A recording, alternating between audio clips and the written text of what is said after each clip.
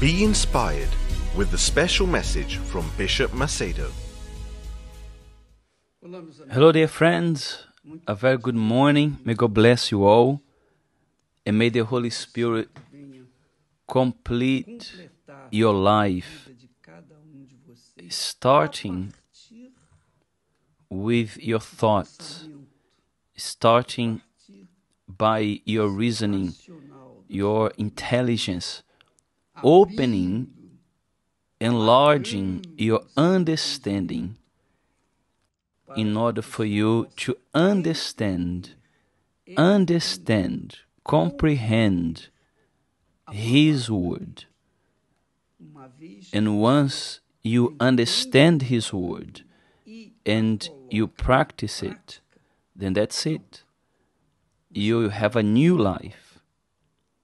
You will start a new life because you will start to live according to the thoughts of God. Isn't it nice? Yes or no? And pay attention. We've been speaking about the soul, the destiny of the soul. Yesterday, we spoke about the fact that the soul is not the spirit and the spirit is not the soul.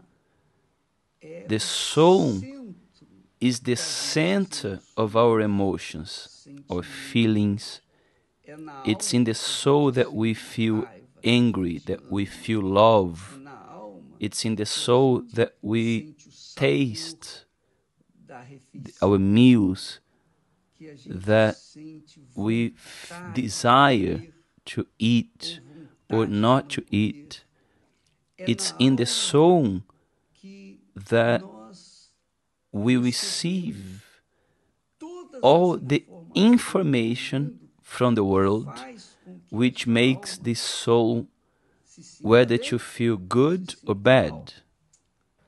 And just as an example, we had the fast of Daniel, isn't it? And we spent 21 days without secular information. And then what happened?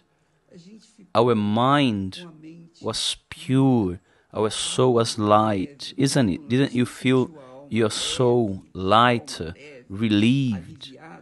It's because you stopped receiving information in your mind, the information of the world, and this information obviously influences the soul because it comes from the mind, it goes to the soul, and the soul gets heavy, worried, anxious with things that are going to happen, isn't it?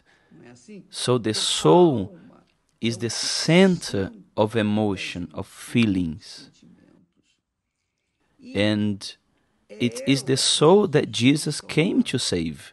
He didn't come to save the spirit or the body. He came to save the soul, and only the soul.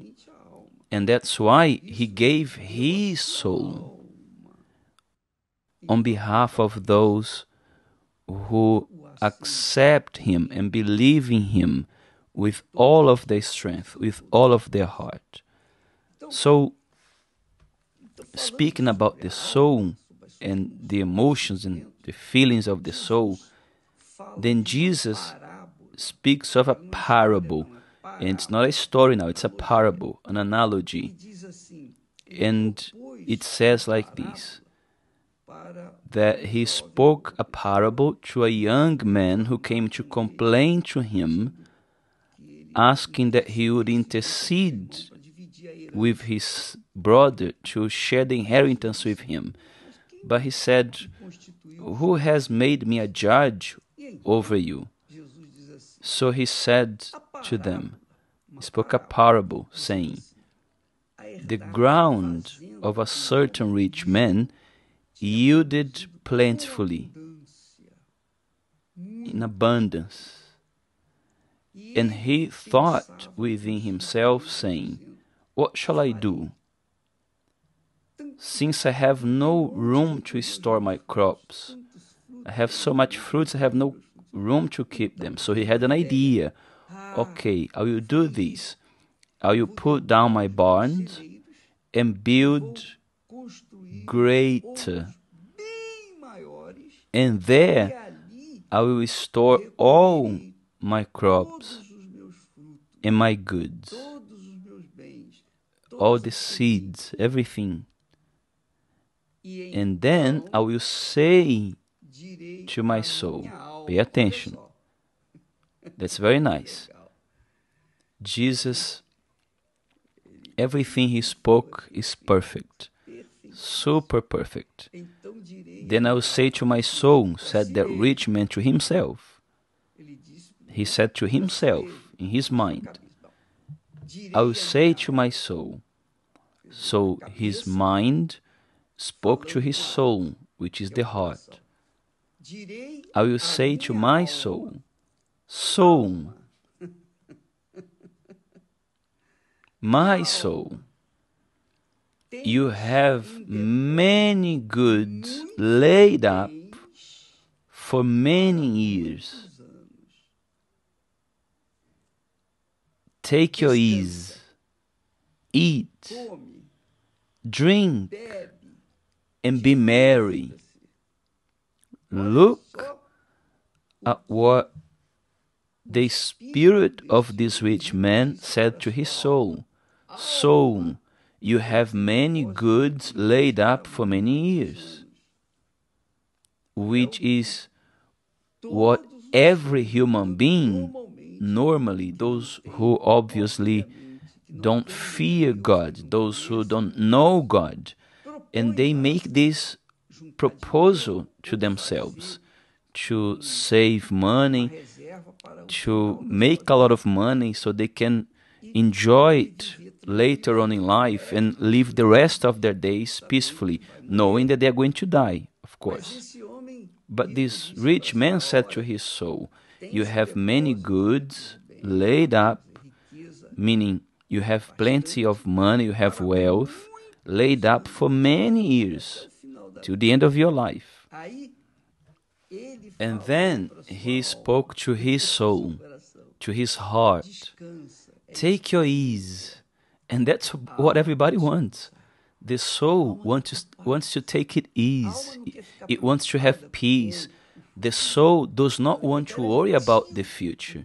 It wants to guarantee the future today. So it wants to make money today, to become rich today, so that it can be at ease and at peace with itself. So you see, the soul seeking the pleasure of a peace that is based on money, on wealth and riches, but not only rest, but eat, the pleasure of eating. Remember that I said yesterday, the pleasure of eating and enjoying a delicious food, isn't it? It's the soul that feels it. The soul wants to rest. The soul wants to have peace and to eat well. The soul wants to drink well. And the soul wants to have fun as well. So all of these things, meaning with all the wealth that he multiplied, he then said to his soul, take your ease, eat, drink, and be merry.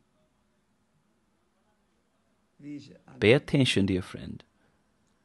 Isn't it what most people think? Yes or no? Isn't it what has been happening in this world? People forget that the soul is eternal and that it doesn't die. The body does. So they do not worry about giving their soul what it needs the most, which is the guarantee of eternity with God. Because with this soul, or the soul of this rich man, see what God tells him. This is a parable. So God said to him, fool, fool. God called this man a fool. Why? Because he was only thinking of the satisfaction of his soul here on earth, only here on earth. He wasn't thinking of the future of his soul, the future after death. He was only thinking of the future here on earth. So here on earth, he had the guarantee to take it easy and to eat and drink and be merry as much as he wanted. But he didn't think of eternity. So God said, "Fool, this night your soul will be required of you." But why did God say your soul will be required of you? Why didn't he say, "Tonight your soul will be taken from you. This night they will call for your soul"?